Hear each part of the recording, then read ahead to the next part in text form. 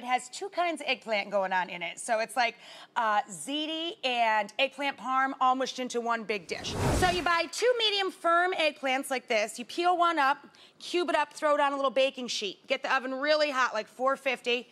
Slather some EVOO down over eggplant number 1. This is gonna get roasted in the oven, seasoned with salt and pepper. Then we're gonna grind it up and put it right into the tomato sauce. How good does that sound? I know. I know. Okay, so salt and pepper.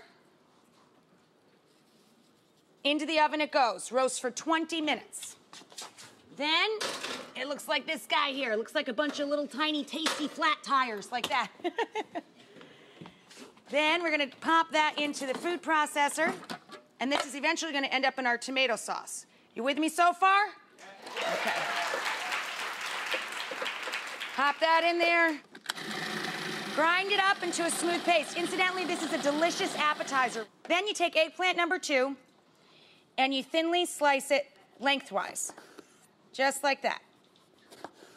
Okay? You take these pieces, you dip them in egg and milk, then you roll them around in a combination of Italian breadcrumbs, grated Parmigiano Reggiano, and some nice fresh rosemary, okay? You coat those kids and they look like this guy over here.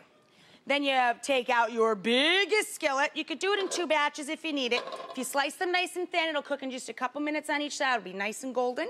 And you just cook them in some EVOO until they're golden on both sides.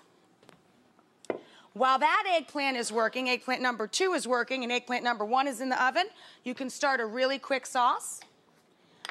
Put a little sauce pot on the stove, some EVOO, and then grate in some garlic. Couple of cloves. Put in a little bit of crushed red pepper flake. Couple of pinches.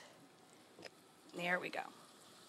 You let that all cook up together, and then you put in 1 28-ounce can of crushed tomatoes, and you have an eggplant marinara sauce, essentially. Also equally delicious, just as is on its own, but we're gonna turn it into a really beautiful family supper. You let this heat through and all the flavors combine, looks like this guy back here. Then right before you drain 1 pound of rigatoni with lines, the lines help the sauce stick on. Who doesn't need more sauce on the rigatoni, right? So rigatoni with lines, please. Right before you drain it, you put a little starchy cooking liquid in with the sauce to thin it out just a touch, and you end up with this beautiful eggplant marinara. You toss all of the pasta with half of the sauce. You put that down into the bottom of the dish, okay? Then you're gonna top it with half of your fried eggplant. Like that. Then you put another layer of pasta down over the top. Kids, how excited are you for this supper? Yeah, it's big. Then you put the rest of your sauce down over the top of that.